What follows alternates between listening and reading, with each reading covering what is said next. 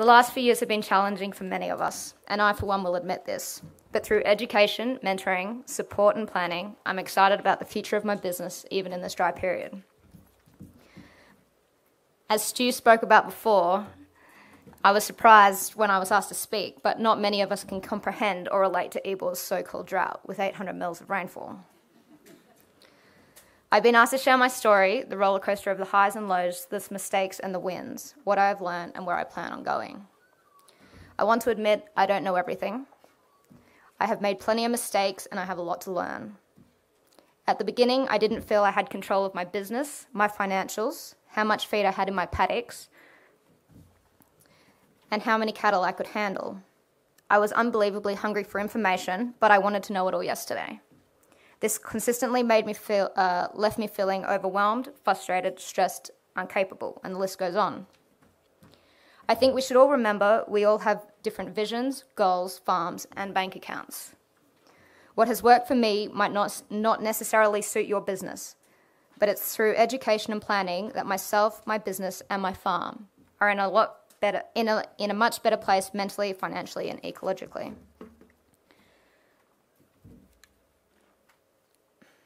I don't know how to... There we go. Oh. I'll put it down. Before I get into it, I'd like to share a bit about myself and a few important people. I grew up in Sydney and believe not being a generational farmer is an advantage.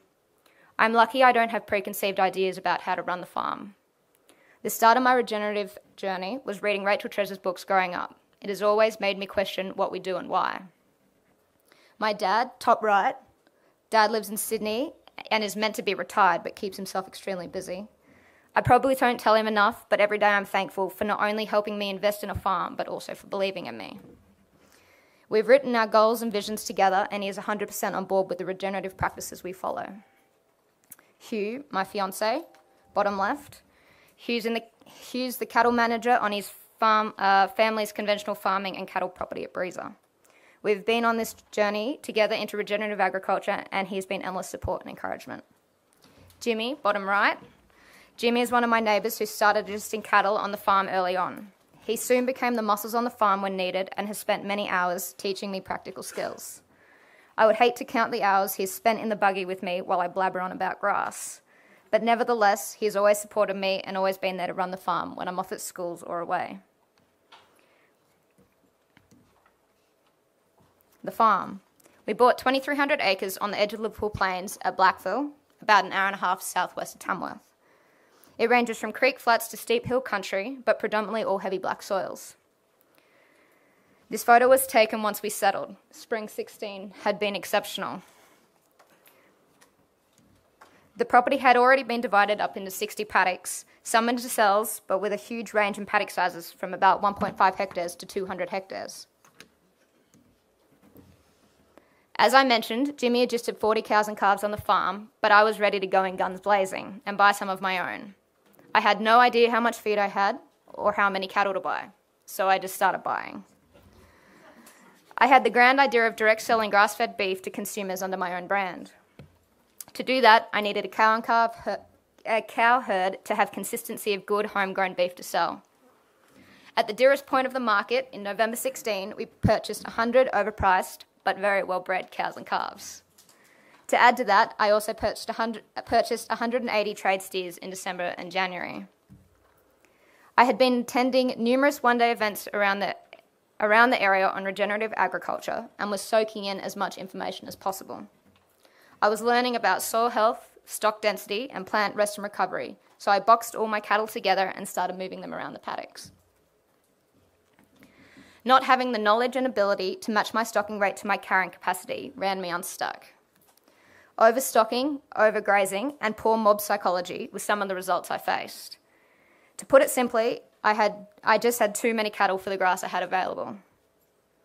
Once I thought a paddock was heavily grazed enough, I would move the mob onto the next paddock. Eventually, the mob had made their way around the entire property. During this time, due to minimal rainfall, the plants had not had time to recover. Even though the plants were not recovered, I had to put the cattle somewhere. This is where overgrazing occurred. Regrazing plants regrazing plants that had not had the chance to fully recover. I had started the vortex, the downhill spiral.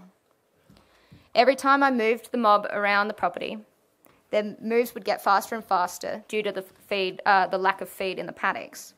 In the cells especially, even today, I can see the degradation I created from grazing by grazing unrecovered plants. I have noticed this by increased bare ground and less desirable plant species. Another result of poor management was mob psychology. I had not run such a large mob in little paddocks before. Each time my cattle saw my red buggy, they would head for the gate waiting for the next move. The cattle were not only unsettled, but I now also believe hungry. The result of this was poor average daily gains, sickness, and plenty of pink eye. It is very simple. If I had started destocking in this period, I would have been able to slow down my moves due to less mouths or less LSUs.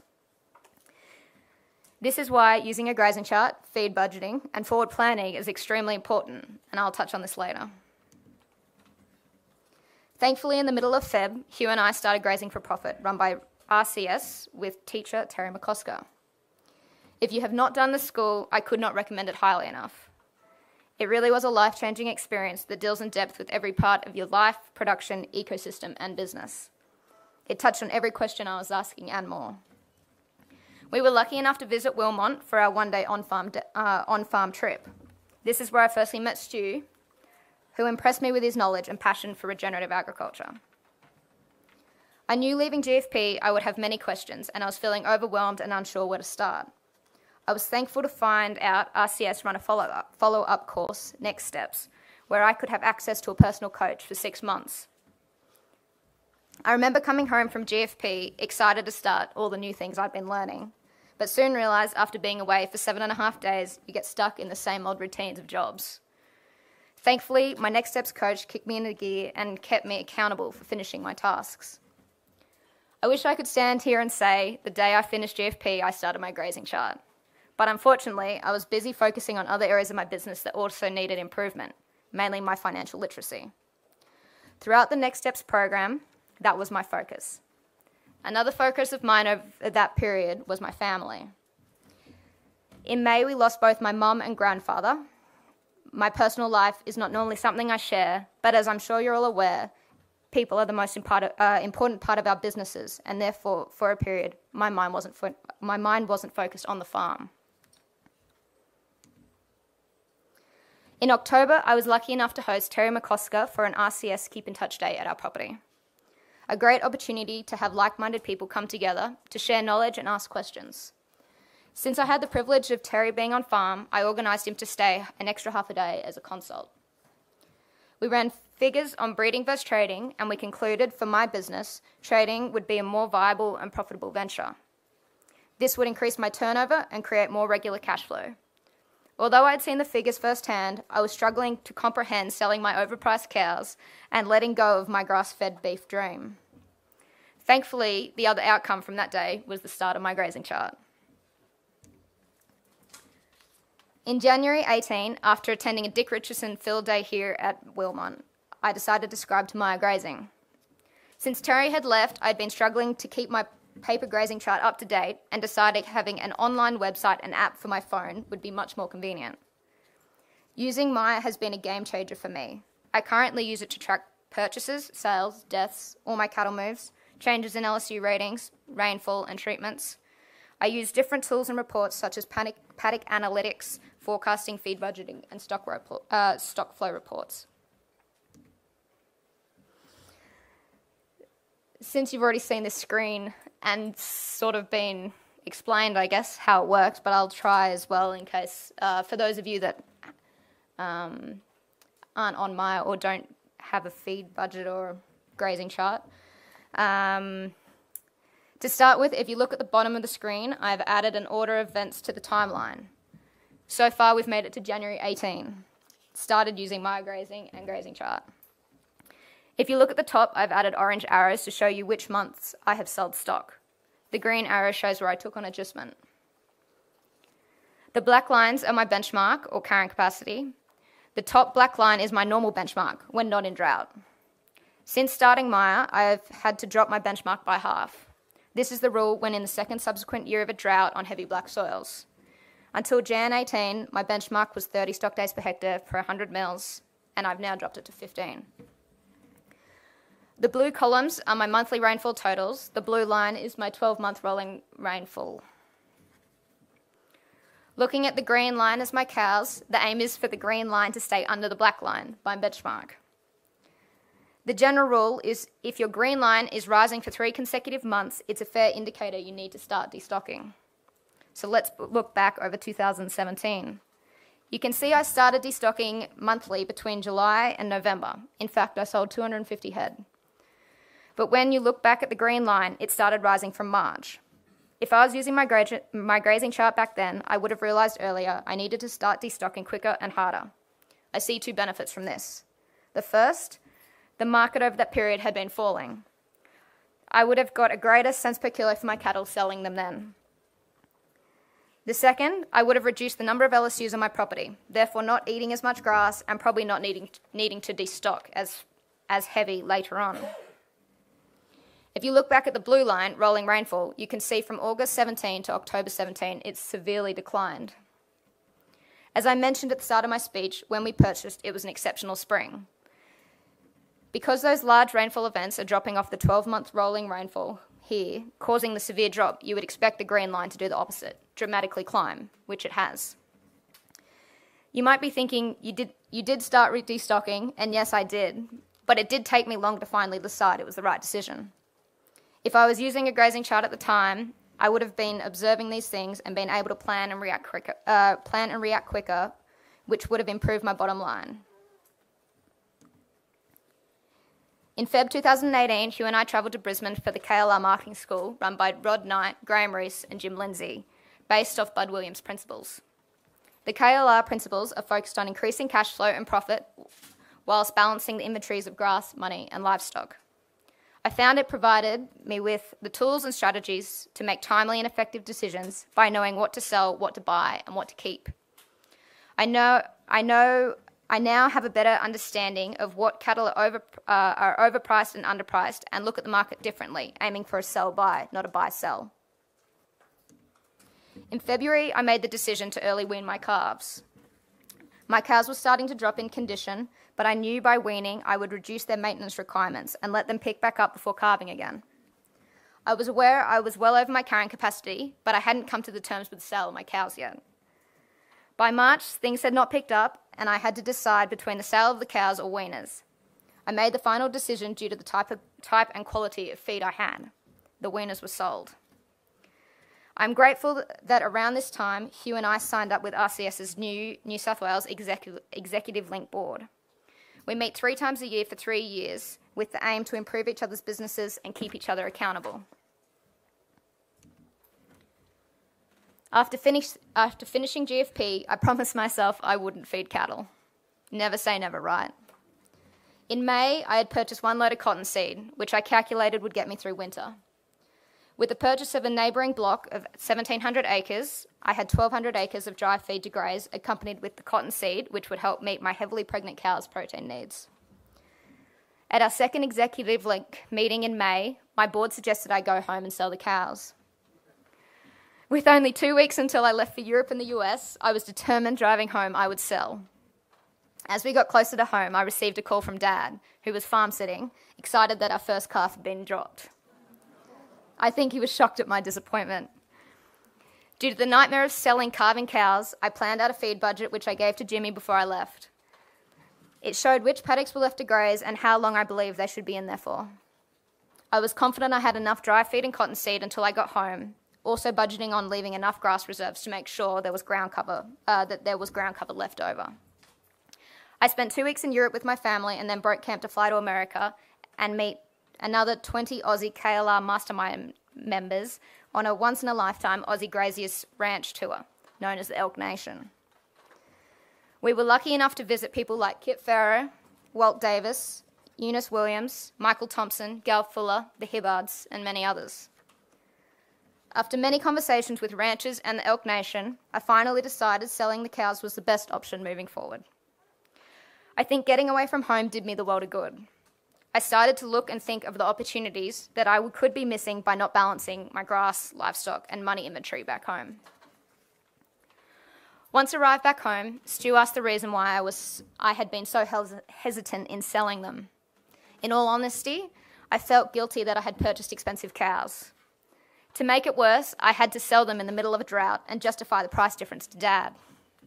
He reminded me of the KLR principles and suggested I put together a destocking versus feed budget cash flow to prove to myself, Dad, the bank, and my accountant that it was worthwhile. The first budget I put together was feeding them until December, hoping by then it would rain and hoping the price would have risen. The other was selling the cows immediately and including no income until the end of the financial year. Pretty scary. I worked out how far in debt I would be, how much I would have left to restock, and if I had any fee, and how much I would have left to restock with if we had feed in the new financial year. Feeding the cows until December was viable, but I was hoping for rain and hoping the price would rise. It was now easy to realise I could not make a decision based on hope. While the advertising, sale, and pickup of the cows took place, I picked one paddock to sacrifice.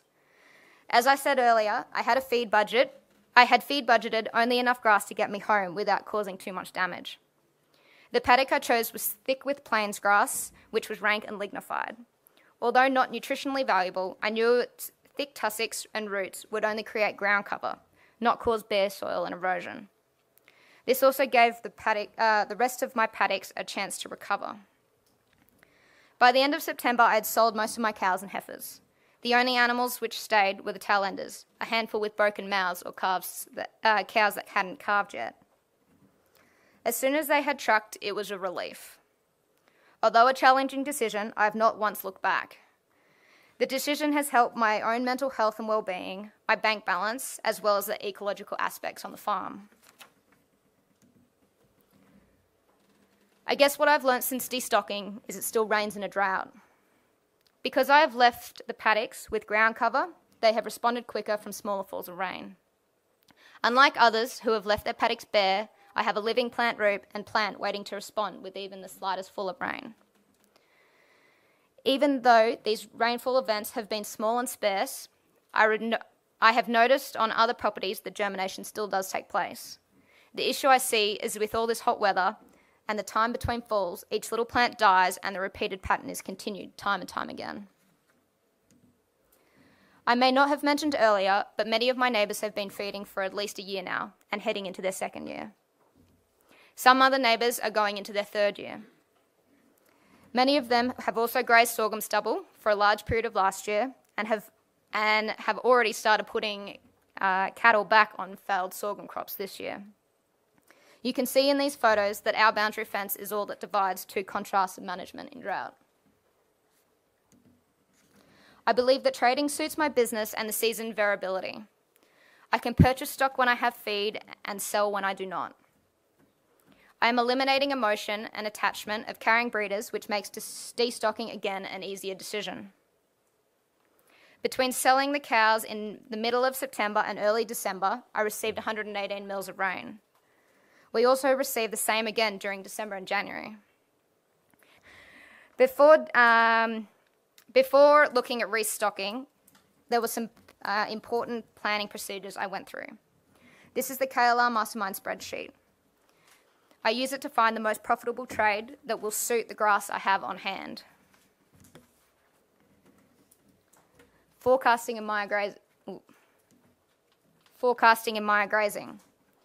I use the forecasting tool to increase the number of LSUs I plan to run with the aim of staying under my benchmark. I can also change the rainfall received per month, keeping it low to mimic the current dry trend. I have highlighted the rainfall and daily LSUs in yellow. The orange highlight is my total 12-month LSU days per hectare per 100 mils. My benchmark is 15, so the aim is to stay below that. As you can see on the graph, the green line is under the black now. The last thing I do is a feed budget. This is the paddock analytics table exported out of Maya that I slightly modify. I input how much grass is available in each paddock and work out how many months of feed I have available for the animals I'm looking at purchasing. If I cannot finish a trade due to the lack of grass, I will not buy the cattle, as I cannot be certain it will rain between now and when they go. If I purchase them knowing I didn't have enough grass, I would be taking a gamble. If that was the case, I would need to either sell them early or feed them, something I'm not willing to do. I think it is worth noting that I am currently well below my benchmark. Although a grazing chart is a fantastic tool, you still need to listen to your gut. By following many regenerative principles, I will improve my water holding capacity, build soil organic carbon, and increase my carrying capacity. This will not only be creating a functioning ecosystem, but will improve my bottom line. On the screen, I've included some information on the schools and people who have helped me improve my decision making, build my knowledge, and add to my toolkit. The other fundamental thing that has helped me has been surrounding myself with like-minded, outside-of-the-box thinkers. I've had many mentors, but to name a few, Terry McCosker, Craig Carter, and Stuart Austin. If I could leave you with one thing, it is that knowledge is power, and we are running multi-million-dollar businesses largely uneducated. So I believe it's our responsibility to educate ourselves about ecological and financial decision-making and arm ourselves with the best tools possible to make those decisions. Thank you.